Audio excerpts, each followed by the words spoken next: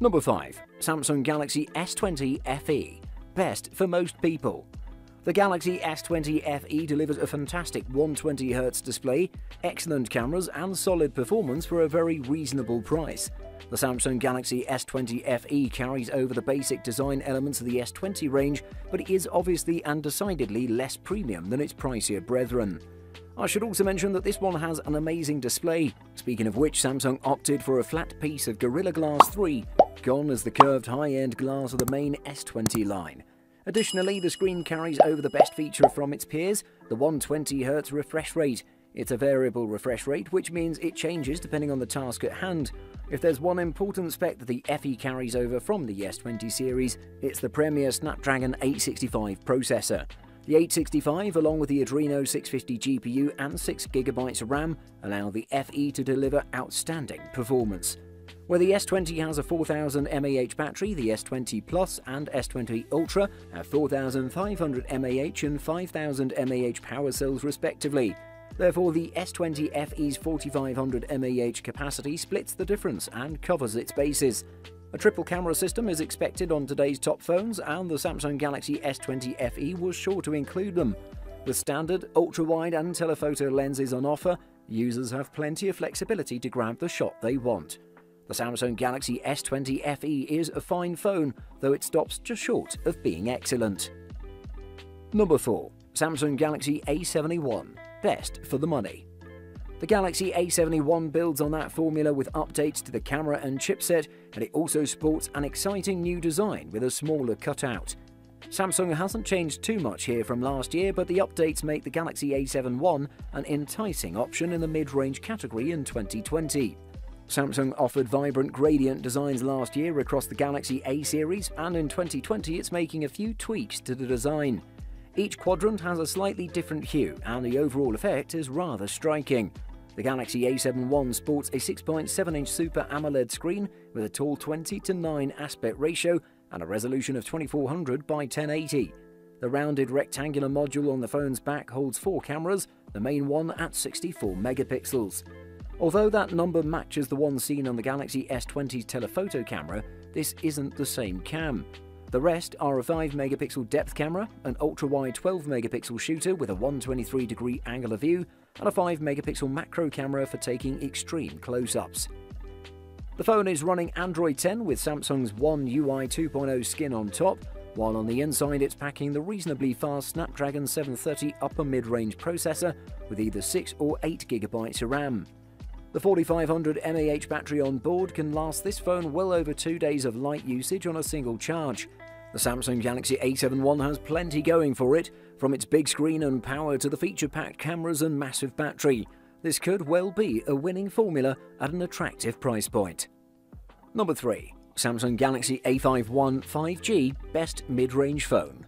Samsung had an ace up its sleeve in the form of a 5G variant. The Galaxy A51 5G is the cheapest 5G smartphone that Samsung sells. In some markets, it's one of the very few and often the only 5G device available in that price bracket. The Samsung A51 5G looks just like the LT variant, no surprises there, but there is a subtle change. Since this is a more upmarket version of the device, Samsung has swapped out plastic from the frame for aluminium. This makes the device feel more premium in the hand, and it's a welcome change. Both variants of the Galaxy A51 5G have exactly the same display. It's a 6.5-inch Infinity O Super AMOLED 1080 by 2400 pixel resolution, 20:9 aspect ratio display with slim bezels. The viewing angles are excellent and the panel gets nice and bright even under direct sunlight. It's fueled with a non-removable LiPo 4000 mAh battery that provides fast battery charging at 15 watts. There's a 48-megapixel f2.0 primary sensor at the back alongside a 12-megapixel f2.2 ultra-wide and a 5-megapixel f2.2 depth camera. The Galaxy A51 was the first Samsung device to come with a macro camera. That 5-megapixel f2.4 sensor is present on the 5G variant as well. A 32-megapixel f2.2 front camera handles selfie duties. The smartphone is integrated with a 6GB or 8GB RAM and has 128GB internal storage that offers the capacity to store videos, music files, images, and more. Number 2. Samsung Galaxy S20 Plus. Best all-round. If you want a near-perfect smartphone for everything, you should take a look at the Samsung Galaxy S20 Plus. This beast is packed with tons of performance specs, great cameras, battery life, compatibility with 5G networks, and the best screen in the business so far. Let's take a closer look at it. If you've seen its predecessor, you'll see that the Samsung Galaxy S20 Plus looks pretty similar to it. It's not a bad thing though, as the Galaxy 5 series has delivered for a long time the sleekest features out there. It also comes in different colours, you can choose all of which are beautiful. The Samsung Galaxy S20 Plus is packed with a nice 6.7-inch AMOLED panel with a WQHD Plus resolution of 3200 by 1440 that offers tons of pixel density. Besides the amazing sharpness, the Samsung Galaxy S20 Plus presents a 120Hz refresh rate as well for playing your games at high speeds. The brightness was nice as well, and the contrast was just as good to present a nice performance overall. The best in this regard, for performance it's packed with the Snapdragon 865 system on chip with 128GB of storage and 12GB of RAM, which is amazing for running games and completing your everyday tasks at super high speeds without any problem. It really is one of the best Samsung phones in the market. Number 1. Samsung Galaxy Note 20 Ultra. Best high-end phone. Samsung has made its most elegant looking phone yet with the Galaxy Note 20 Ultra. The squared-off edges combined with a sophisticated mystic bronze colour give this handset a corner office vibe.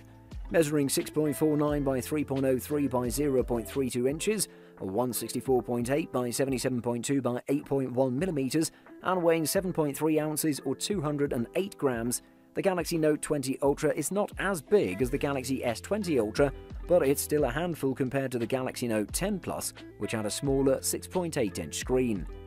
The massive 6.9-inch OLED Quad HD Plus display on the Galaxy Note 20 Ultra is big, bold and colourful. More important, this is the first Samsung phone to offer a dynamic 120Hz refresh rate.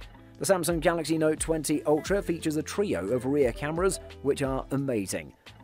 The phablet camera array starts with a 108MP wide camera with an f1.8 aperture, and it's paired with a 12MP ultra-wide camera with a 120-degree field of view and f2.2. The 12MP telephoto lens delivers a 5x optical zoom and up to a 50x super resolution zoom. The Samsung Galaxy Note 20 Ultra is one of the fastest Android phones around, as it's one of the first handsets with Qualcomm Snapdragon 865 Plus processor.